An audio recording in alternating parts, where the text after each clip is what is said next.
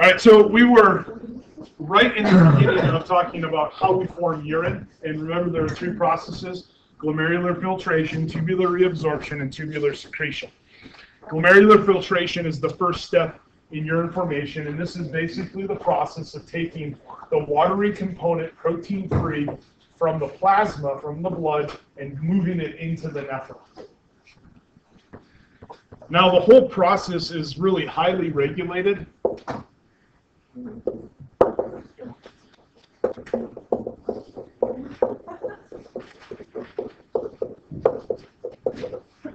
And what I mean by highly regulated is there are certain times in your life that you probably don't want to make urine.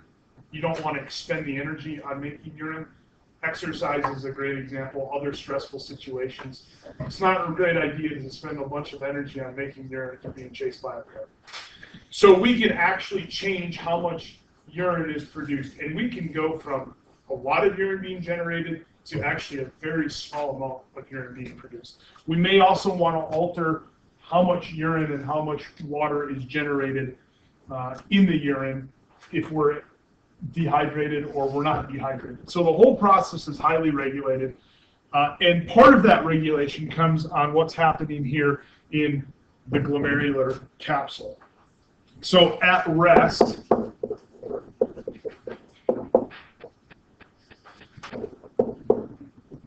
we have chemicals that are being released. We're going to call those chemicals vasomotion chemicals. And they're actually always being released. It just depends on what type of situation you're in, if it's going to be a vasomotion that causes constriction or a vasomotion that causes dilation of vessels. So these chemicals are going to be released to cause vasomotion. And vasomotion is just simply changing the diameter of the vasculature of the vessels. So in situations like rest, pressures are low. So blood pressure decreases. Now, as blood pressure decreases, we also have a concomitant decrease in blood flow. However, this is a great time to filter blood and to generate urine. We're not exercising, we're not doing any other energy expending activities. This is a great time for us to regulate blood chemistry. So this is actually when we want to have a large amount of blood flow into the glomerular capsule to begin this filtration process. So we're under low pressure, so all of these pressures that drive the water from the blood into the urine are going to be lower than if you were, say, exercising. So one of the ways that we can actually counteract this lower pressure is we can, just like with a hose, if you reduce diameter of the hose, what happens to the rate of flow? It increases and you get much more flow in that situation. So we can actually decrease the pressure, in decreased pressure states, we can increase the flow with a little bit of vasoconstriction.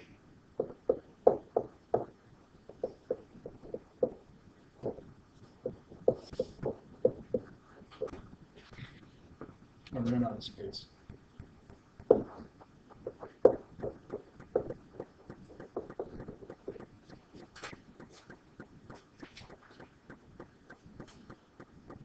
Okay, so increase our vasoconstriction. Now, we don't want to increase vasoconstriction so much that we totally occlude the vessel coming into that glomerular circuit, but enough that we can maintain an adequate filtration rate.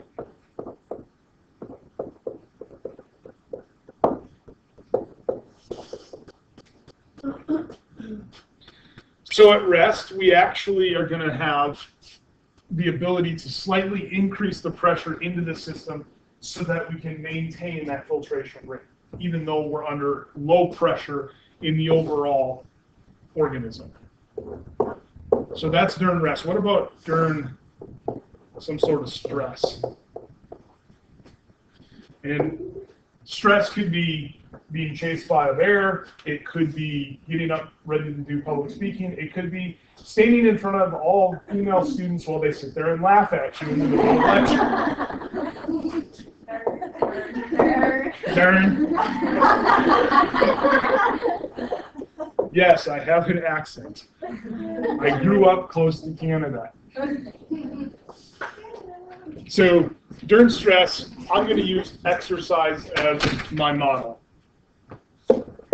So what happens with exercise? Well, one of the things that we need to know, if I were to draw a graph here to show pressures in the blood at the onset of exercise. So we'll bring exercise in here. Normally, what are my pressures? They're about 110 over 70 or 80. We'll call it 70. And that should be your normal pressure. Then at the onset of exercise, systolic pressure actually begins to increase while the diastolic pressure basically maintains or may decrease just a little bit. So systolic pressure begins to increase, and we might get up around 135, 150. That means that the whole system is now under a higher state of pressure with exercise. Now, we already know that by increasing exercise, we're going to increase filtration. There's that relationship. But here's the problem. During exercise, I don't want to increase my rate of filtration. I'm not too into making urine while I'm exercising. And that's why most of the time, even if you have to urinate, you go out and you exercise and you lose the sensation that you have to urinate. And in fact, normally you don't really generate a whole lot of urine. Now, I always say that, and girls are like, well, I pee after I exercise all the time. Well, you're abnormal. Now shut up. Yes, you may have some urine in your bladder when you begin exercise, but chances are you didn't produce a whole lot of urine when you set out to exercise. Or exercise is not vigorous enough to really cause a high stress response. In other words, work harder. Stop peeing. So during stress and exercise, we have that increase in blood pressure just naturally to supply the blood sufficiently to all of our working tissues, the heart and the working muscle. But we also have an autonomic nervous system response. Stress always induces a sympathetic-like response. So we have an increase in heart rate, decrease in digestion, and a decrease in urine output. So how do we actually use this autonomic nervous system response to have that decrease in urine production? The autonomic nervous system is actually going to interact with both the afferent and the efferent arterioles. So afferent is what comes in, efferent is what goes out. And we have nervous system supply on both of those arterioles. And under autonomic nervous system sympathetic tone, we're actually going to have an increase in constriction. Now, this sounds a lot like what happens during rest, that we have a little bit of constriction to help maintain blood flow. But now notice that we're constricting both this side and this side. And as we constrict both sides, we're changing pressures in such a way that we actually begin to reduce blood flow through the kidney.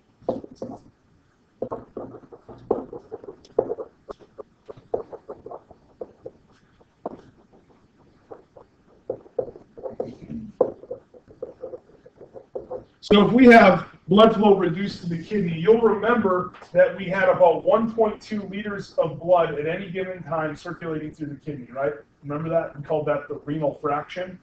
We've now just reduced the renal fraction.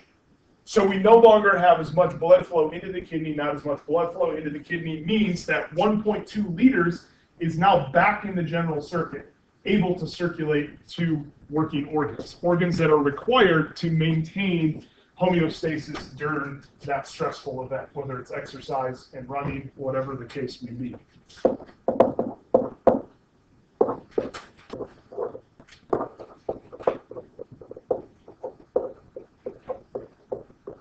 So we can increase that blood supply at working organs by shunting the renal fraction away from the kidneys. So what will that look like here in the glomerular capsule? Well, it's just simply going to change the glomerular filtration rate. We're going to increase and decrease how much urine is being produced. And by the way, does anyone happen to know what the normal urine production, not urine that's going to be expressed through the urethra, but the normal amount of urine that cycles through the nephron, the normal amount of water cycling through the nephron in a 24-hour period? Give me a guess. 46 liters? What? In 24 hours? In 24 hours. 180 liters a day. 180 liters of water flows through, and most of it is picked back up because you're probably pretty well aware that you're only going to be generating about 1,000 to 2,000 milliliters of urine a day, expressing that from the urinary system. So where does it get your water from if we're not drinking that much water? so it's coming back in. Yep. So what we're about to talk about, glomerular filtration rate normally is about 180 liters a day. About 178 of that comes back into the bloodstream. About 2 liters of urine every day is produced, sent to the bladder, and then is expressed. So it just recirculates. Yeah, and the processes that recirculate that are really going to be tubular reabsorption and tubular secretion. So we generate this protein-free version of urine. Basically, it's plasma, blood plasma, in a protein-free state. And then as it enters into the tubular portions of the nephron, we're going to begin to modify it. We're going to pull water out. We're going to put some other stuff back in. And so we're going to modify all along the rest of the nephron until we get to the collecting duct. We'll further modify it in some cases through the collecting duct. Once it gets into the renal pelvis, there's no more modification. That is the end state for the urine as it passes through the ureter into the urinary bladder and then through the urethra to express. We should do a lab on that. Yes, we should. I actually do a lab on that in human biology where I have them under, so let me give you the results there. So They have two different solutions that they can choose to drink. One is water and one is soda, cola, or pop, Coke with a bunch of caffeine in it. So basically I have a caffeinated beverage and I have a caffeine-free beverage. And then, so those are two of the things that they can choose to do. The other thing, they can either sit and rest, be in a rested state in the classroom, or they can walk at a moderate pace, or they can actually jog or run. Jessica's smiling because she did this. We actually have some very fond memories from her class when we did this. But anyways, and I'll tell you about that in just a minute. So,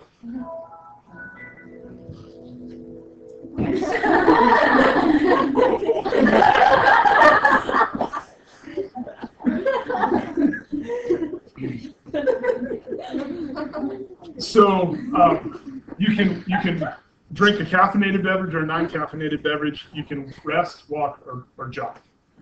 And what we actually see, so if I just use water, we'll start out with just the individuals who drink water, and then they were either rested, they were walking, or they were jogging. And what we find, and then this is urine output. This is basically how much urine is produced. And yes, literally you take a calibrated beaker and you go and urinate it. And then you're like, oh yeah, it's about 200 milliliters. Are you sure you still want to do this lab? as long as I don't touch it. Then you have to stick your finger in. What's the temperature? What does it smell like? So individuals who rest look something like that. Individuals who walk look something like that. And then individuals who jog look something like that. So really, very little difference between these 2 points and then a very significant difference there. The main reason, right about there as we transition from walking into jogging, this is where we really turn on that autonomic nervous system. And so now they begin to really contract the arterioles and really reduce the glomerular filtration rate. And by the way, we do this over about a 60-minute time period. So they basically guzzle the water or the caffeinated beverage really fast. And then they go out and do their task for 45 minutes to 60 minutes. When they feel the urge to urinate, they come back in, measure their urine production, and we record that data. So that's for water. We'll do our nice purple here for cola. Cola actually looks usually something more along the lines of that. And what you see there is there's actually a slight increase compared to rest, a slight increase here compared to walking, and then this really isn't all that different, but slightly different most of the time. And that's just because caffeine is a diuretic and causes increased diuresis and affects how the nephron actually is going to function, and really the collecting duct is going to function. So that would be the lab that you would do for urine production. You look at effects of different levels of exercise, and really this is autonomic function, and then this is the effects of different chemicals on urine production. So does like respiration have anything to do with that at all? Like one that changes with jogging and stuff?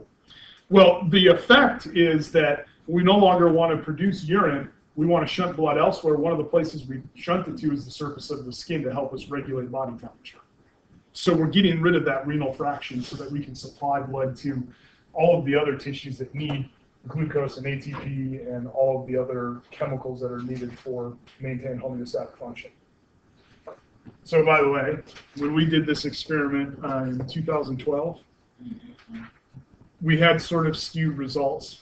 The average that an individual in that 60-minute time period is going to be right around 200 milliliters, 150 to 200 milliliters, maybe as low as 25 or 30 milliliters and as high as 300 to 350 milliliters. We had one group that was outstanding, and that's because one of the students came in and was like, yeah, I just urinated 900 milliliters. And I was like, no, you didn't. You just lied to the whole class, in front of the whole class, and everybody caught you, and everybody knows it. I won't tell you who it is, but Jessica might tell you sometime later.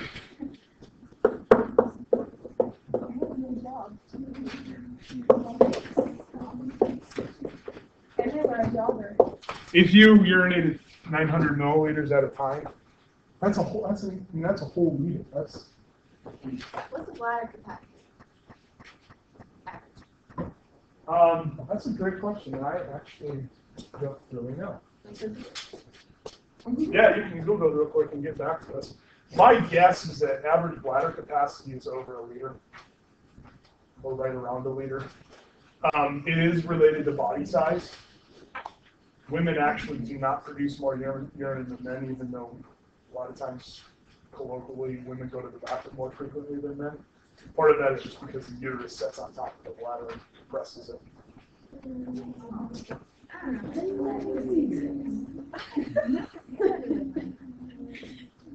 Okay. What did you say? Well, when it's 600 milliliters, No, that may be right. 400 to 600 milliliters. I would believe that. Just about a liter, just under a liter. So if you really urinated 900 milliliters. So can they expand though? Because when bladder expands someone, Yeah, they have more than. I mean, obviously that is a straight test, but do you think the bladder is expandable? Well, it is. Yeah, it's expandable. So that's maybe like a. 600 milliliters is quite a lot, though. What are measurements that you use? I mean, I guess 400 is sweet. How big is your? Yeah, we're That's 500. That's 500, like right there. And then I don't know. Just for the people watching this video, I'm not asking them to inspect their bladders right now. We're using bottles. Perverts. That's 500 right there. Yeah, the whole thing is just about 1,000. 400 mils would be there, but it's up to 600. We're looking up to there. That's a good volume. But what about people with like Yeah, so the only place I've experienced urine retention is in mice. When you give them estrogen, it blows their bladders up, and they still. I actually have that data. It's data that I've actually collected, and even the most retaining urinary bladder in a mouse was not really that much more than a mouse that was not retaining urine. And it was like about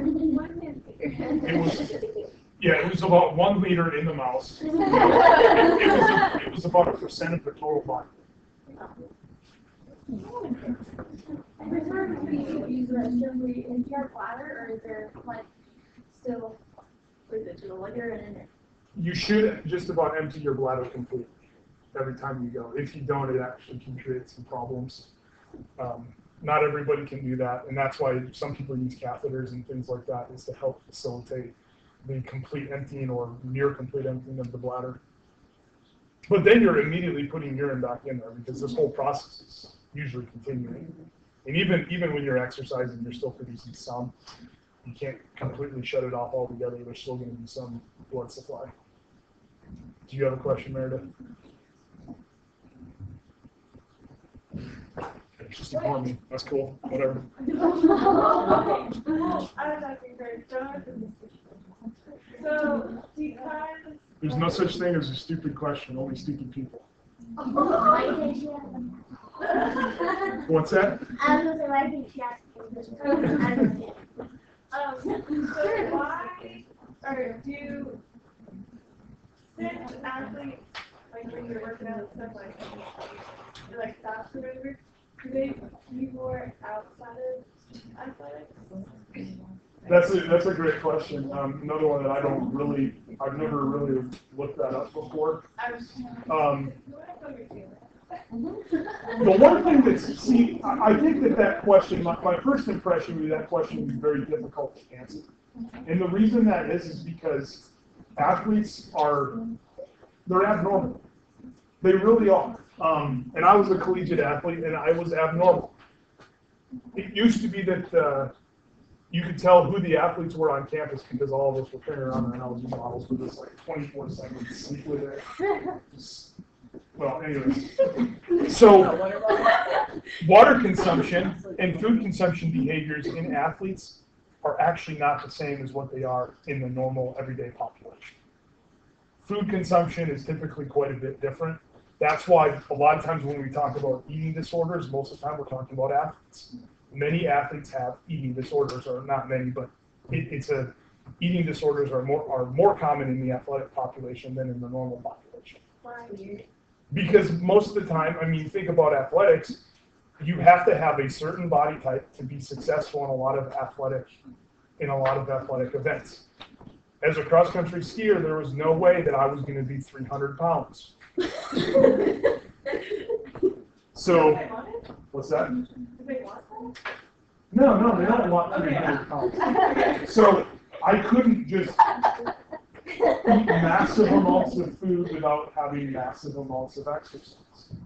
And so during the summer when training was a little bit lower, you had to respond and change your diet completely. Right? So most people diet pretty consistent throughout their lifespan. For athletes, they go through times of large caloric consumption and low caloric consumption over and over again throughout a yearly period. Same thing with water. During exercise, even though you're not generating urine, you still get thirsty. And you're losing some from sweat, and you're losing some of that water from respiration and things like that. So you're drinking more, but you're also eliminating from other locations besides from the urinary system. So it may be that no, there is no additional urination because that water is being removed from other sources, other points. I don't know, that would be my first initial thought on it. Any other interesting questions to ponder? How big is an elephant's bladder? 700.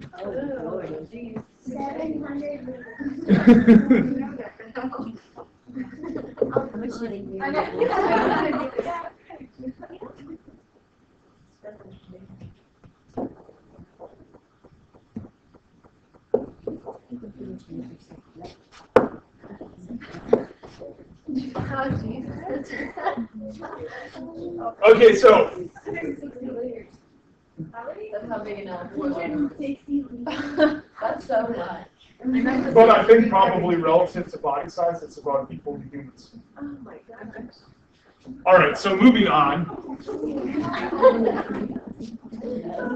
Tubular reabsorption is going to be one of the ways that we modify the filtrate that's produced through glomerular filtration. So the urine that is initially produced in the capsule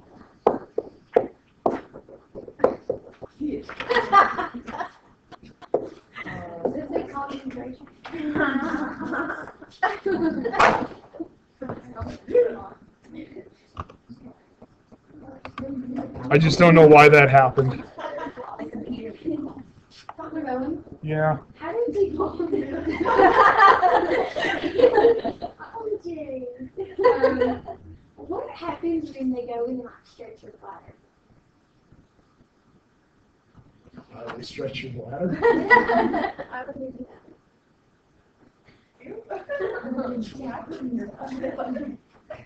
Because your bladder's tight.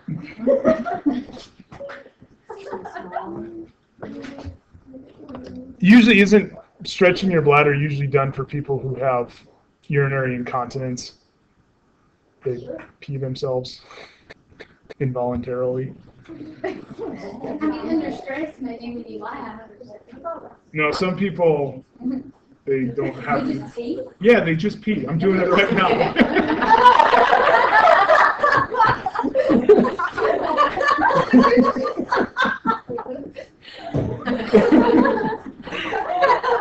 So, is anyone uncomfortable yet?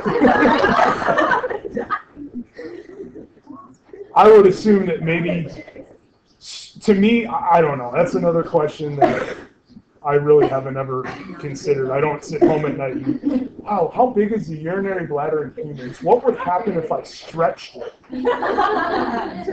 You're just curious. Yeah, you are just curious. I would assume that they probably are trying to, the smooth muscle, get the smooth muscle to...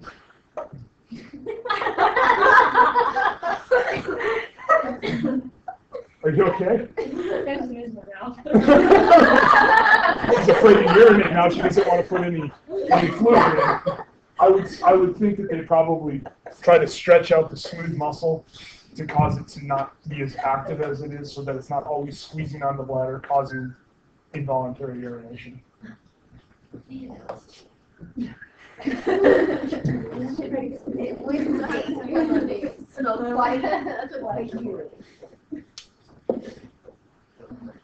Let's just try this again.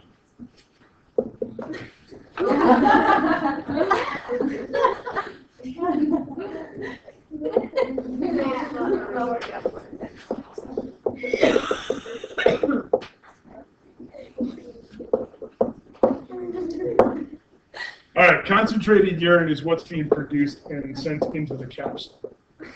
So what that means is a whole lot of salt, sodium chloride, yellow pigments. So that initial urine that's produced, if we were to extract that out of the capsule, it would be a very yellowish solution, very concentrated, lower amounts of water relative to the amount of, still a lot of water, but lower amounts of water relative to the solutes that are present inside of the solution. So it's this concentrated form of urine, this initial urine, that's going to drain to the convoluted tubules.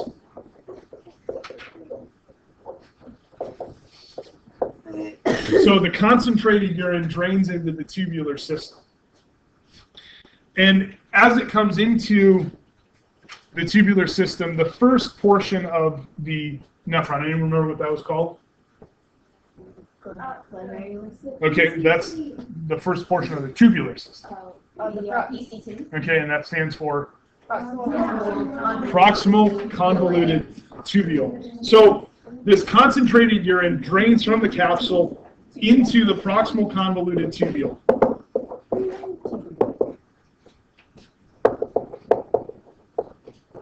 So the PCT interacts with a blood supply called the peritubular capillaries.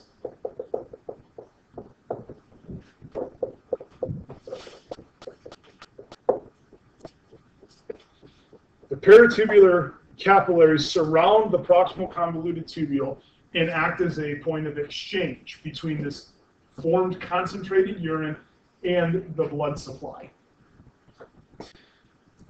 Now, the cells of the proximal convoluted tubule are going to contain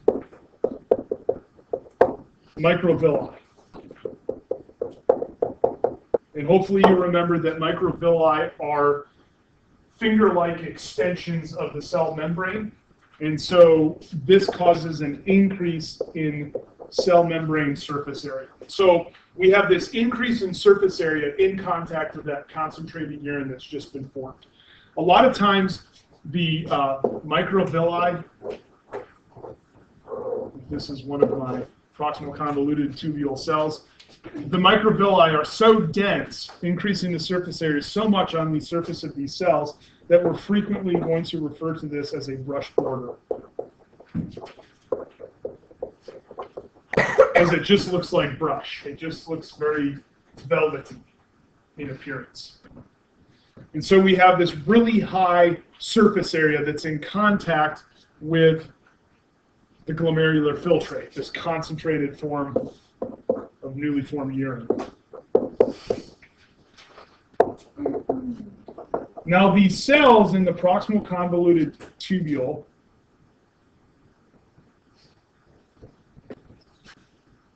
are really good at moving sodium.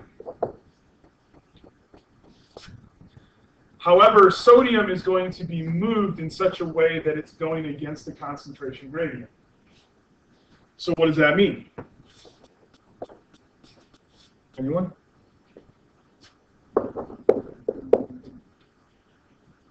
If we're going against the concentration gradient, sodium requires energy. And how are we going to get that energy? ATP, and so that form of transport is active transport. You actually are doing something. Okay, so we're going to use sodium active transport. We're going to get our energy from ATP, and we're going to transport sodium out of the filtrate into the intracellular fluid of the proximal convoluted tubule cells.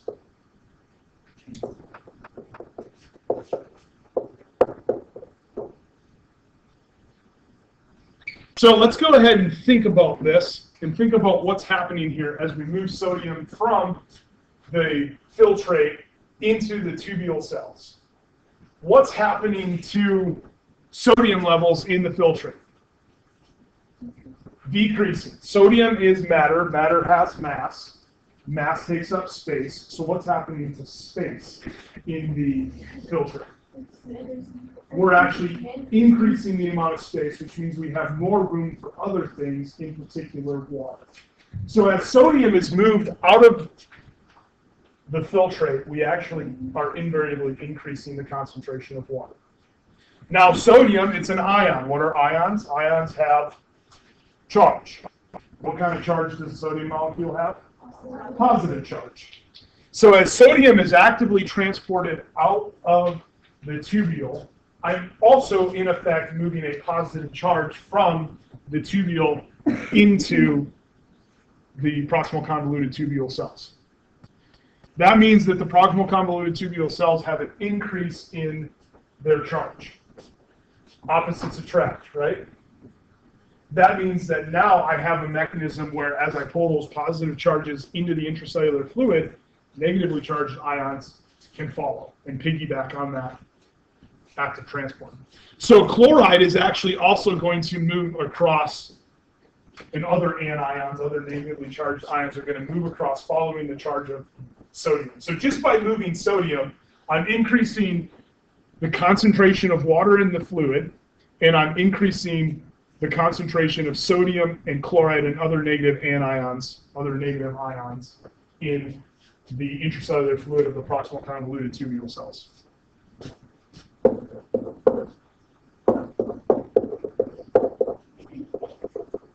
So the chloride rather follows the positive charge from the sodium. because we are moving matter out of the fluid, we're increasing space for water, and so this begins to create a concentration gradient for water. Now, why doesn't water begin to flow through here? Why is water not moving across from the intracellular fluid high concentration, I'm sorry, from the tubular fluid high concentration to the intercellular fluid low concentration?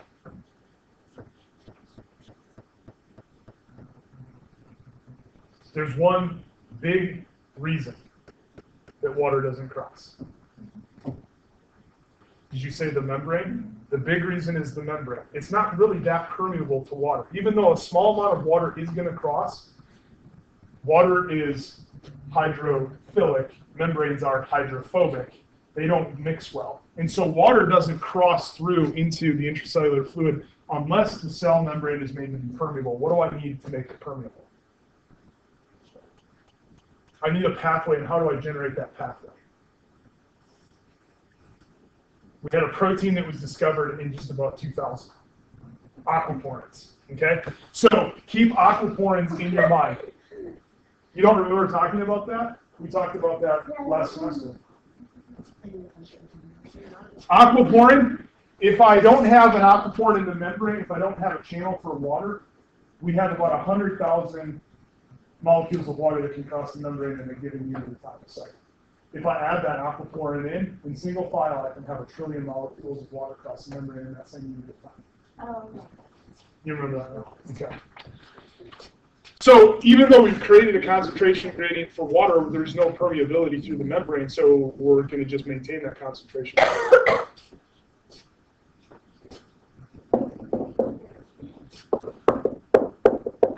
Eventually, that water is going to filter through an aquaporin to the intracellular fluid, but that's not going to occur just yet. Now, there's actually one additional thing that's going to happen, all centered around the movement of sodium.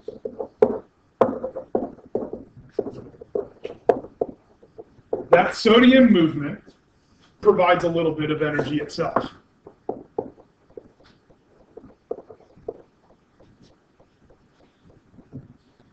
And the energy that's provided can actually be used in secondary active transport. And so through mechanisms of secondary active transport, we're going to have larger molecules like glucose and individual amino acids that can cross into the intracellular fluid. Oops, it's supposed to be a 5. All right, so not a 5.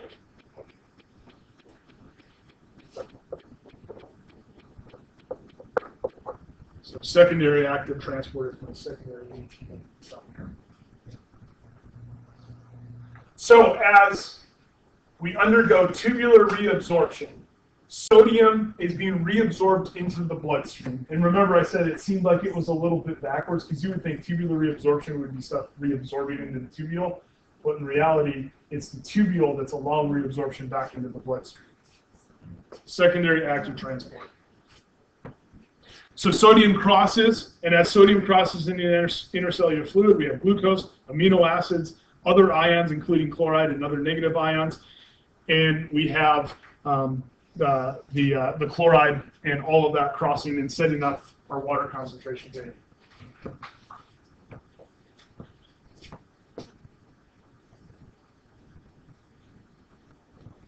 So now the filtrate, which started out as concentrated urine, is actually less concentrated. In fact, now it's even more dilute because there's more water relative to ions than when we started after tubular reabsorption through the proximal convoluted tubule.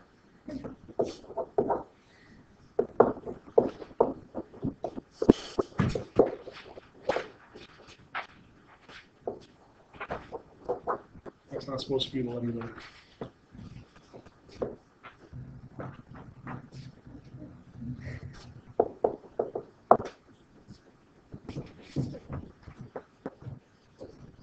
Okay, well, how about this process known as tubular secretion? What actually is happening with tubular secretion? Again, this is going to be another mechanism that we can use to further modify the urine. Now, tubular secretion, remember, even though it says tubular secretion, we're talking about stuff being excreted from the blood and picked up by the tubules. So during tubular secretion, we will experience molecule movement into the tubules. And it will be the capillaries, the blood supply, and we're going to find that it's the capillaries that are associated with the peritubular capillaries, and also the capillaries associated with vasa recta surrounding the loop of Henle or the nephron loop.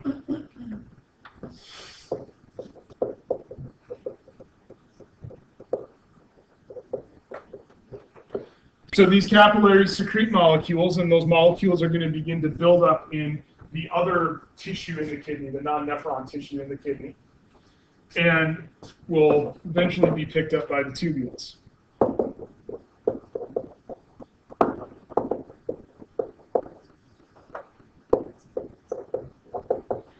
So the tubules pick up those solutes.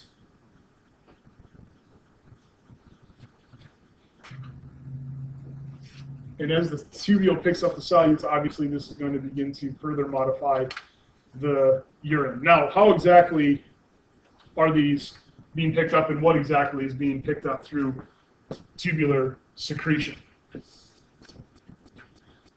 How and what is being picked up is going to define how the movement or the transport occurs.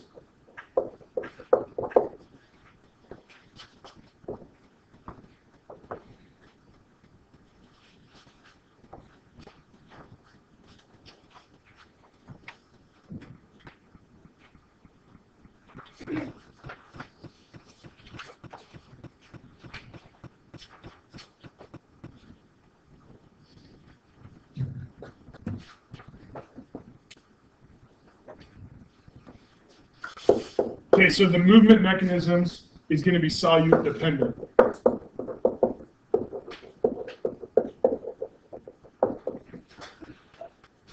We're going to have some solutes that undergo active transport.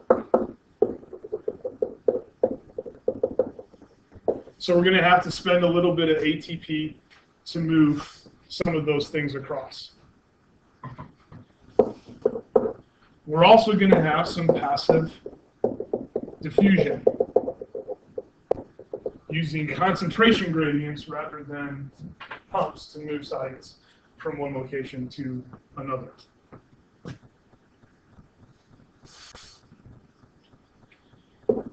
So both of those are going to be options, and in all reality, most of these molecules that are being secreted and moved into the urine, remember the filtrate was very selective. It was selected based off the size, but there's going to be some molecules that we want to excrete in the urine that are relatively large. And so it's going to be tubular secretion from the peritubular capillaries and some from the vasa recta of complex molecules.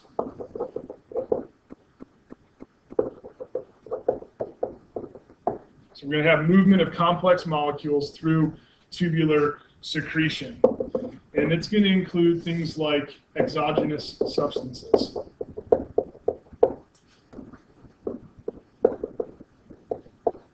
And so when I say exogenous substances, I mean substances that aren't naturally produced by the body, you're putting them in.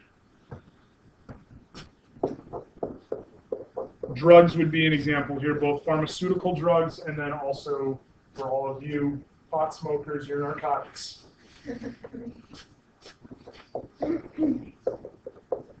Certain toxins, you may consume toxins with your food, you may consume toxins just from exposure. Some of those toxins are going to be secreted into the urine to be expressed from the urine. Like when people go on like detox, and like, because that's like a fat now, and so I guess that's that to do with this. Like, because I mean, they ultimately like get all the toxins out. Yeah, they're probably the same people who are putting the toxins in. Yeah. I need to detox and smoke some pot today.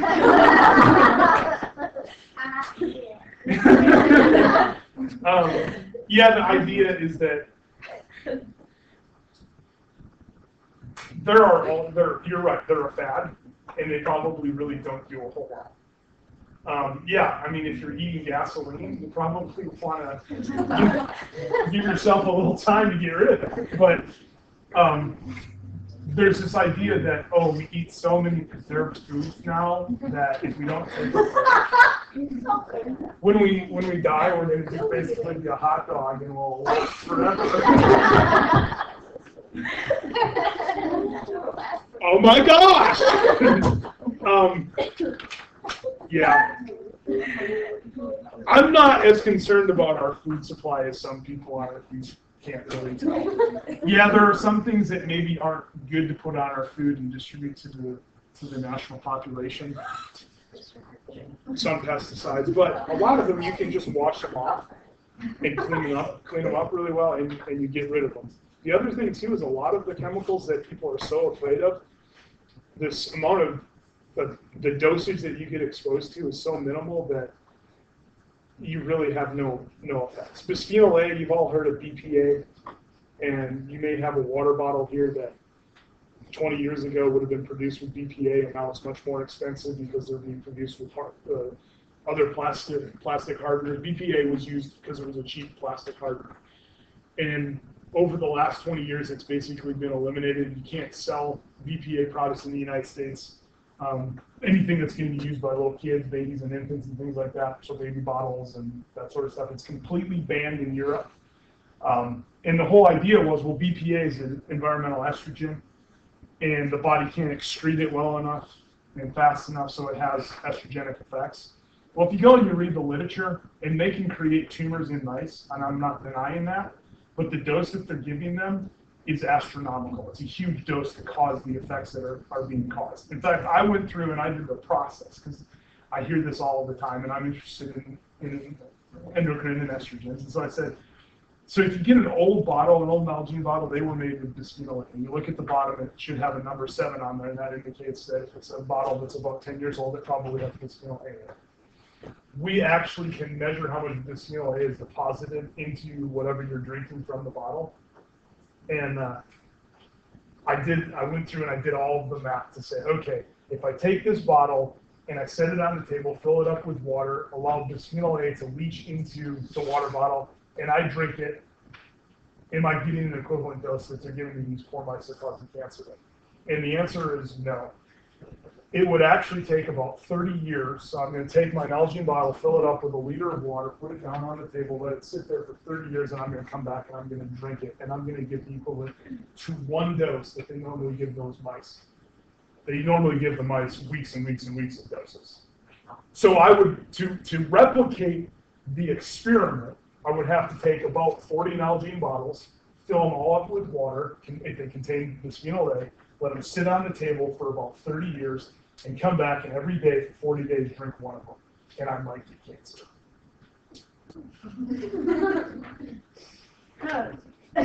So I'm not as afraid of that kind of stuff. And so detoxification diets, yeah. I mean, what are you really getting rid of? Well, I probably have had one Nalgene bottle in the last 24 years, and there's a lot of bisphenol A in it, so I gotta get rid of it. I'm flipping this video.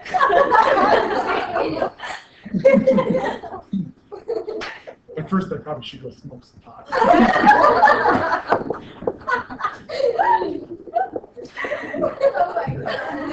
Gotta go vote for Obama, too. That part might get deleted. Yeah, probably won't.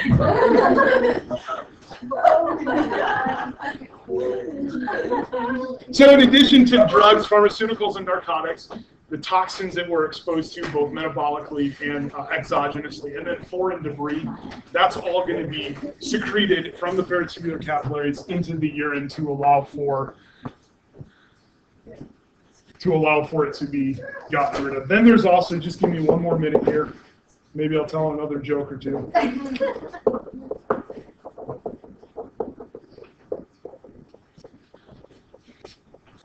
There's also endogenous molecules that are naturally going to occur. And most of these are excreted through tubular secretion into the urine, things that are going to help out with acid-base balance. And that's what you see there with the hydrogen. We're going to modify how much hydrogen ion is deposited in the urine to help maintain normal blood pH, so acid-base balance homeostasis. And then also potassium balance.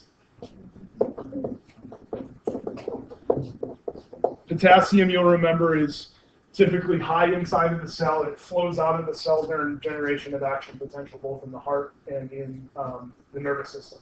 And so if we don't manage potassium and we allow potassium levels to increase in the cell and the extracellular fluid, we actually begin to modify how the heart will work and how the nervous system will work, and we can get into some real problems like that. All right, so I'll stop there.